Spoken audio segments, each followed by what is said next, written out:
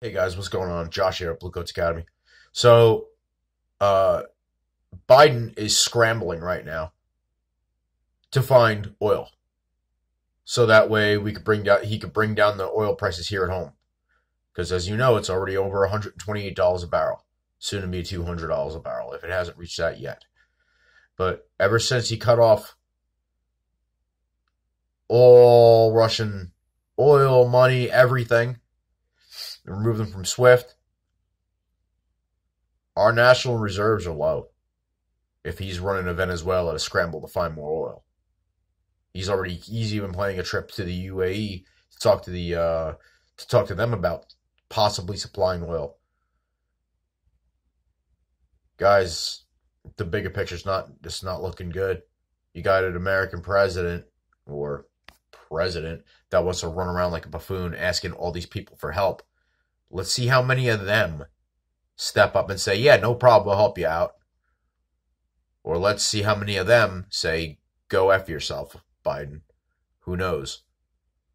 But we'll see here in the days to come. There's a lot of shortages going around. Um, and one thing that sucks, and here's the unfortunate truth, but like 80 to 95% of every product you ever handled in your life is made with some form of petroleum, um, which comes from oil. There's oil in literally everything, plastics, other rubbers, and different stuff like that. So without that, you're going to see a lot happen in the supply chain. A lot of things are not going to be available anymore. Uh, is there time to correct it? Yes, but very little. Um, so I guess they're trying. He's going to scramble and try to figure out how the hell he's going to pull us out of his mess. You know, guys, this is the Hegelian dialectic. We provide, one side provides the problem, comes up with the same party comes up with the solution, and then when things look bad, they swoop in and save the day by blaming. And meanwhile, the ones that cause the problem, okay, so Biden caused the problem, and while causing the problem, blamed it on Republicans. Okay, so now he's going to scramble to go and try and find oil and energy for us, so it wouldn't tank our economy too. While at the same time blaming some other bullshit, blaming Russia, Russia, Russia. Meanwhile, this is all his fault. Uh, and then, and we'll see what the heads of state from all these other countries are. I mean, look at Venezuela. Venezuela. Our country's treated theirs like shit, and they don't like us. So why would they help us?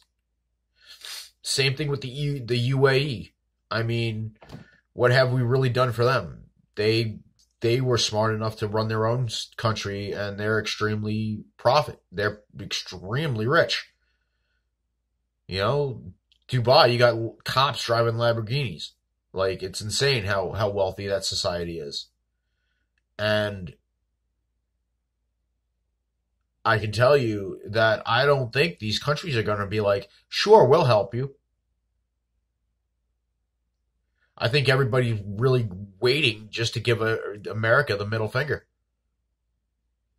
So, and then this is just personal opinion, folks. This is just what I think is coming. As far as all the stats that I labeled out, that's true. Every bit of it. As far as Biden running around looking for oil, everything being made of oil, yeah, all shit has properties of oil in it. From plastic holsters to ashtrays to rubber for shoes, rubber for tires. Everything has to do with oil. And like I said, Biden's running around like a chicken without a head, trying to go to all these people looking for oil. Yeah, good luck with that, Mr. Green New Deal. So be prepared. Stock up on the shit you need.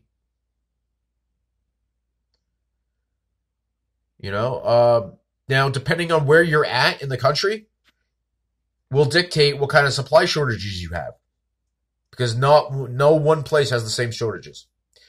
Everything is dependent on, it varies on location.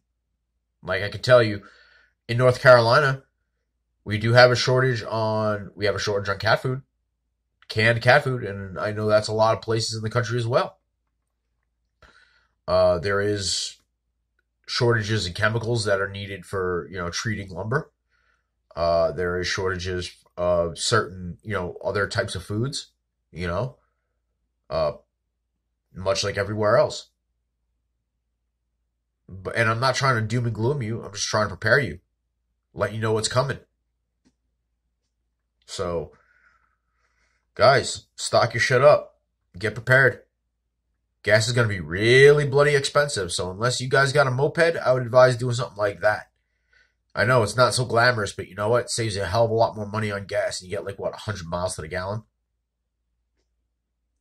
Gas prices being so freaking high, I'd rather pay $10 for a gallon than $90 to fill a tank, or $400 or $300 or whatever the price would be.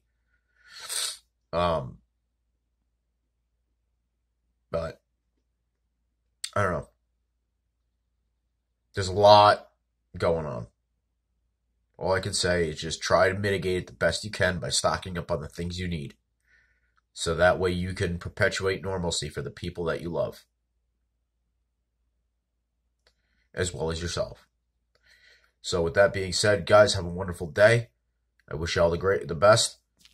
I'll see you on the next one. Like, subscribe, share, guys.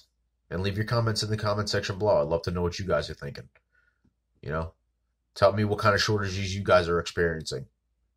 I want to know it all. Gas prices, shortages, from what you see in your day-to-day life.